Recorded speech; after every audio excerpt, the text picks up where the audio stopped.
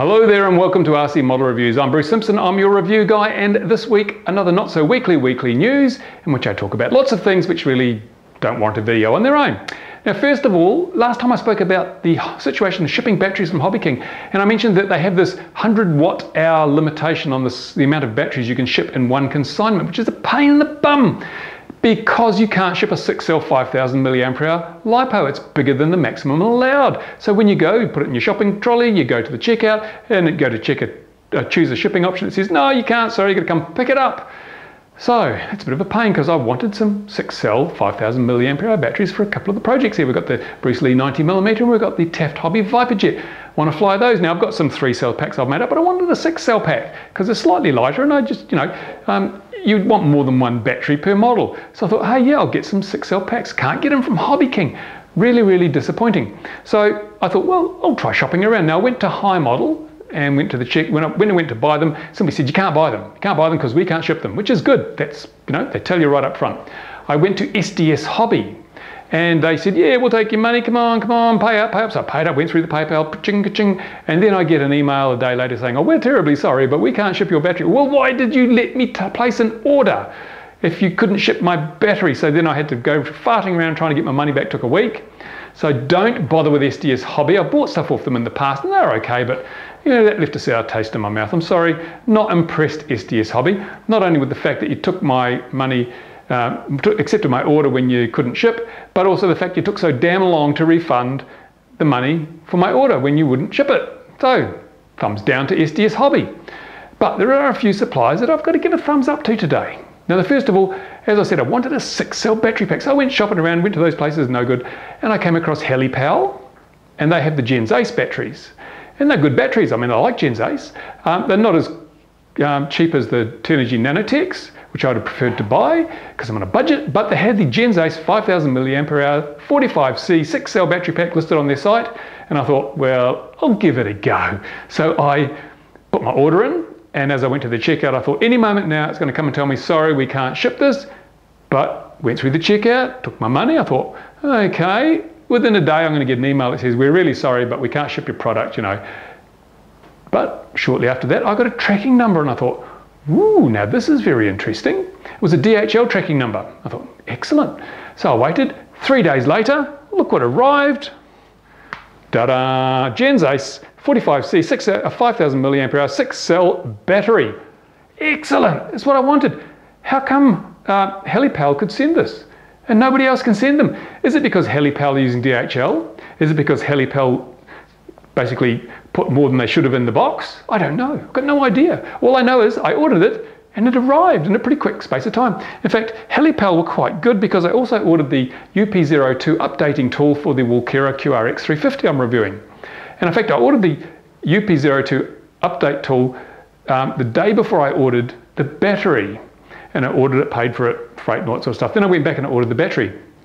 And I was expecting 2 separate orders, but I got an email from HeliPal saying, you've got 2 orders, would you like to combine them and save freight? And I said, woohoo, yeah. So I saved $9. That's the kind of service I like. They saved me some money. Instead of just sending out 2 separate packages, they saw I had 2 in the system. Hey, they'll both go together. It's cheaper. Give you the option. Excellent. Love it. Now, of course, I had to pay a fair bit of money for a Gens Ace battery. They're not cheap. As I say, they're not cheap, but I still saved a lot of money against buying it locally. If I bought this locally, I wouldn't be eating dinner for 3 weeks, but I bought it from them, saved a bundle. So that's good. If you really, really need a big battery, you can buy them online. You just got to be shopping around to see where you find them. Now, while on the subject of batteries, look at this. See if you can see this. Yes, it's a puffy battery. It's a Turnigy, the camera won't focus up close, but it's a Turnigy 180 milliampere hour 2-cell battery. I've used these a lot. They're really good. I love them. I use them in my little Radjet 400 and I use them on my DLGs. But I thought when I ordered the 3-cell packs from Hobby King, I thought, well, I'll just get a few of these for spares. And I did. And they were all puffed. And I'm really peed off. So perhaps they've got a bad batch, perhaps it's an old batch. I don't think they have a date code on them. I don't know what it is, but they were all puffed and useless. 2 volts a cell. Now, of course, you can go through the process. You just measure the voltage, send the pictures in. They give you credit for the battery, but the reality is if I really wanted these batteries, I'd be totally paid off because, sure, I'll get my $2.85 or whatever they are credited to my account, but then I have to pay another $32 in FedEx shipping to get the batteries, because FedEx is the option for lipos. That's not going to work. That makes it incredibly expensive. So yeah, if you've ordered some of these little Nanotechs and they're puffed, let me know. I want to know if it's a widespread problem or if it's just my bad luck again, getting all of them in a puffed state. And if you're thinking of buying these because you bought a DLG like the Hobby King 950, then think again, wait until you see if anyone's had other problems. There may be a batch that are completely stuffed. You don't want to waste your freight money buying batteries that are no good to you. So just a little heads up there. What else? Oh, while on the subject of giving people kudos and bouquets, R2 Hobbies. Now, remember I bought the Spectre DLG from R2 Hobbies, and when it arrived, one of the wings was a dud. The aileron wouldn't go down, it would only go up, and I was a bit peeved about that. So I contacted R2 Hobbies, as you would, and I said, excuse me, but the DLG you sent me, it's got a bad wing. And I expected them to say, oh, well, if you ship it back, we'll have a look. And, you know, no. Nice gentleman called William said, no problem, sir, we'll send you a replacement wing. And I thought, woohoo. But then he said, but we don't have any in stock, so, and we don't know when they're coming back in. And I thought, oh, yeah, sounds like being fobbed off. You know, oh, yeah, as soon as we get them in stock, we'll send them to you, but we'll never get them back in stock, so we're right. But earlier this week, I got an email from William saying, your glider wing has arrived and we're all ready to send it to you. Would you like to order anything else while we're preparing? I thought, hey, that's actually good service. They're going to send me that wing. They're going to cover the freight themselves. That is good service. That's support and service. That's brilliant. And I thought, well, there was another DLG on there I was looking at too. And I thought, okay. So I said, look, I'd like to buy that one as well. So I paid the money, bought that. They're going to shove the replacement wing in that box. It should be here next week. I've got the tracking number. It's already shipped. Great stuff from R2 Hobbies. I'm impressed that a company like that provides the backup and support that you really, really want when you're spending money online. Good work. You know, so hey, 2 good news stories this week from suppliers I'm really happy with. Now the ones I'm not so happy with, not so much suppliers but manufacturers. Now, I mentioned that I was doing a review on the Walkera QR X350, the little quad rotor there that sort of seems to be positioned as a competitor to the DJI Phantom. And sure enough, I've done half the video, got it out of the box, put it together, set it up, you know, ooh, it looks honky-dory. And I went 4.05 kilometers away from the airfield, had a quick fly. And it flies, but I wasn't that impressed, to be totally honest. I was expecting much more after my experiences with the little Walkera Ladybird, because that flies so damn well for what it is. I was expecting the QR X350 to be, you know, a fairly competent machine, but it's got some problems.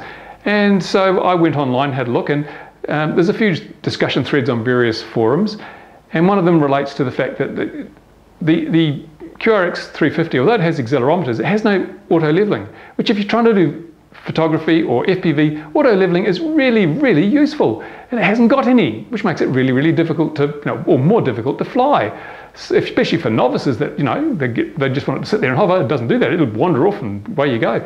So I kept an eye on this, and Walkera also had a problem because the low voltage cutout on the battery set way too high. People were reporting that the battery was, the low voltage cutout was kicking in, and when it kicks in, the model doesn't return to home and land or just gently come from the sky. It falls out of the damn sky. Some of them were breaking them. They're flying along, low voltage kicks in, falls out of the sky and breaks. I mean, what's the point? So when they checked their batteries, they had 2200 milliampere hour batteries. They were only able to put 800 milliamps back in. So the low voltage cutout was set way too high.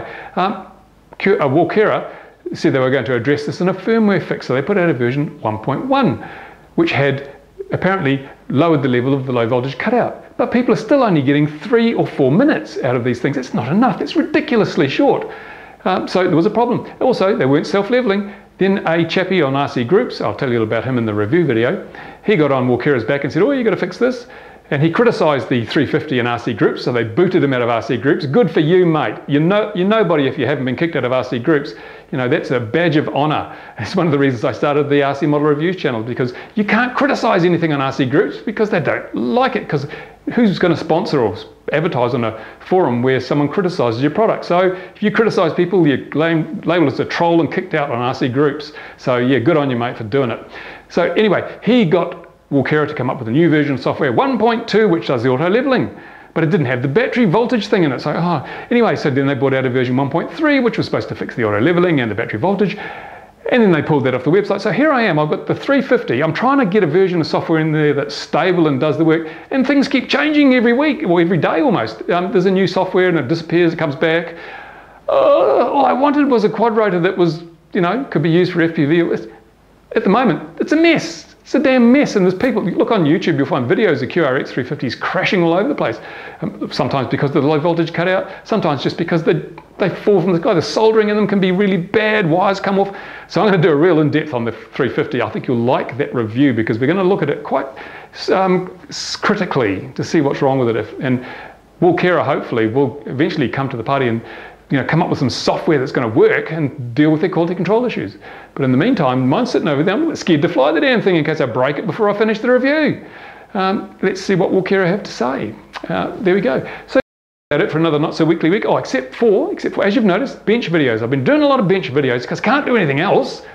I've been painting the workshop a bit. I've just got paint on my hands. But bench videos are all I can do because I can't fly, and it's really peeing me off because we've had some glorious weather outside. It's been beautiful weather, perfect for reviewing, flight testing these models and finishing parts 2s of reviews, but I can't. It's really a pain in the backside. Some people need their asses kicked, but never mind.